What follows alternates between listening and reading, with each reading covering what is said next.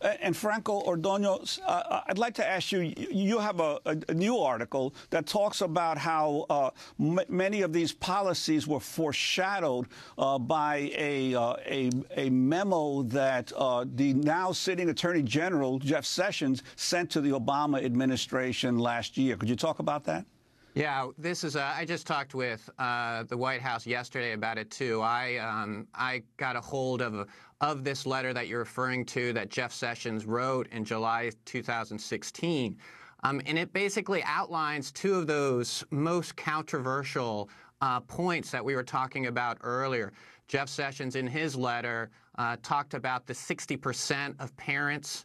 The 60% of unaccompanied minors who come to the United States who eventually end up meeting with their parents who are here illegally. And he specifically questioned then Secretary Jay Johnson and then Attorney General Loretta Lynch why they were not being, quote unquote, according to them, humanely removed from the country. He also in those letters pointed out that their parents were subject to prosecution. So I think what it shows is that this is not out of the mainstream thinking of the Trump administration. Not only is Jeff Sessions, as you pointed out, our current Attorney General, but Stephen Miller, who was a big part of these executive orders, he was part of Jeff Sessions' staff.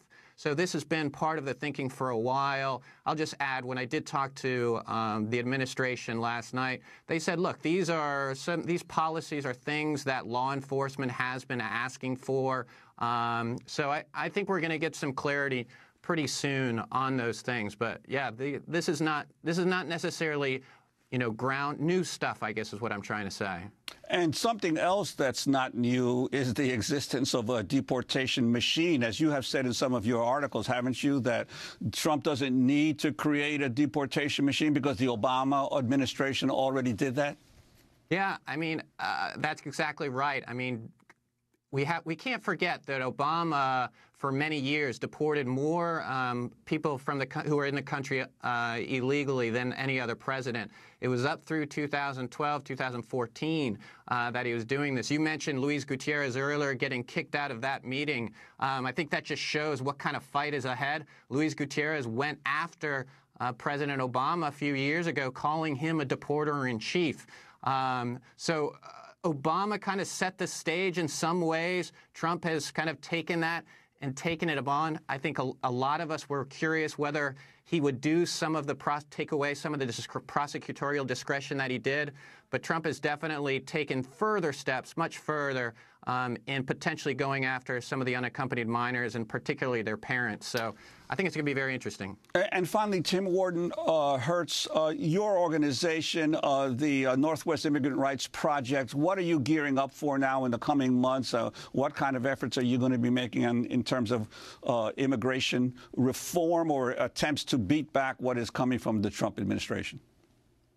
That's right. Yeah, I think there's a lot of different pieces that we're working on. I mean, we are part of the litigation regarding the Muslim ban, and if there's any new orders, we certainly would be looking at challenging those. I think, as was mentioned earlier, I think regarding these new draft memos, I think there's policies in there that we believe are unconstitutional and that we would also be looking to challenge.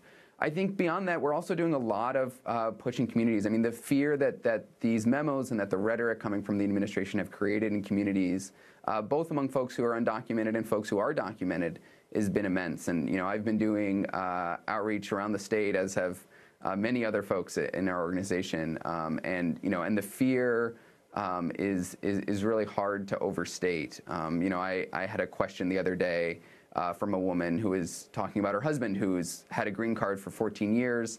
They're from Mexico, and she said that they'd planned a trip in next month to go visit family in Mexico. And she was wondering whether or not it would be safe to do so, whether or not, she's a U.S. citizen, he has a green card, whether or not they could even leave the country and expect to be allowed back in.